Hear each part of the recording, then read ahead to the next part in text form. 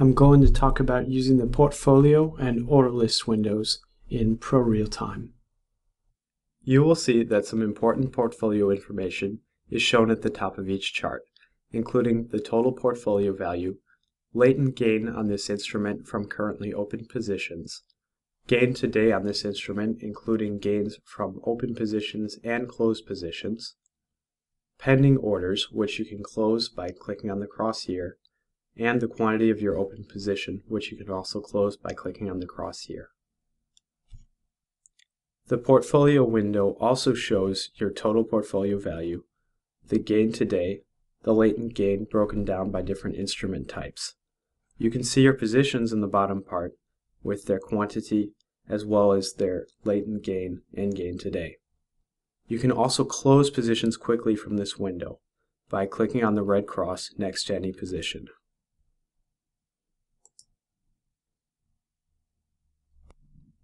In the order list, there's also a button available to quickly close all pending orders by clicking on the red cross here.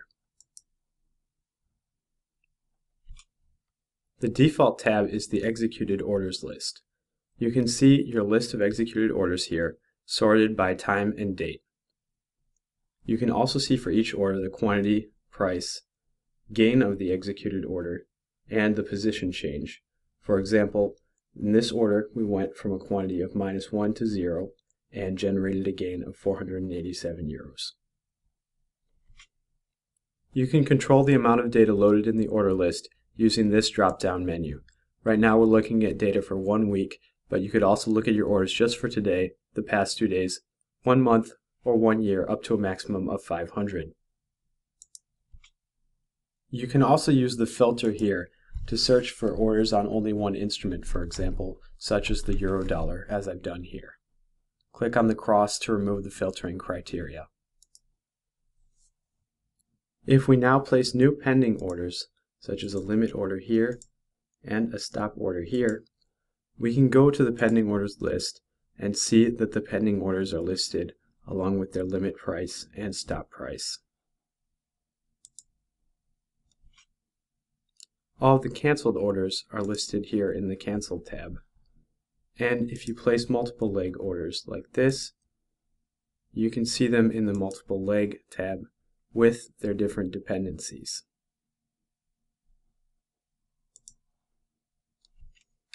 The portfolio and order list windows are highly customizable. For example, you can sort by any column. If you go to the executed order list and sort by gain, this may be useful to identify the positions that did the best and the worst. You can also customize the columns displayed by clicking on the wrench here. Check or uncheck any box to display or hide the corresponding column.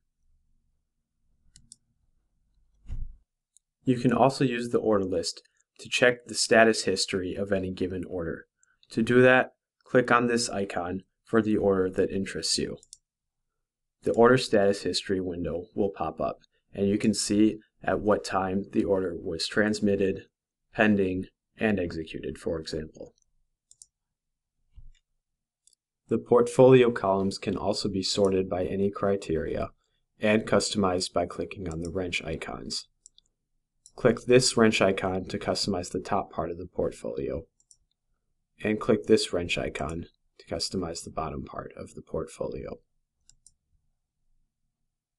You can also hide the top part of the portfolio completely by clicking on the small arrow here to bring up the bottom part, or bring it back by clicking on this icon. To learn more, click on one of the links that appears on the screen.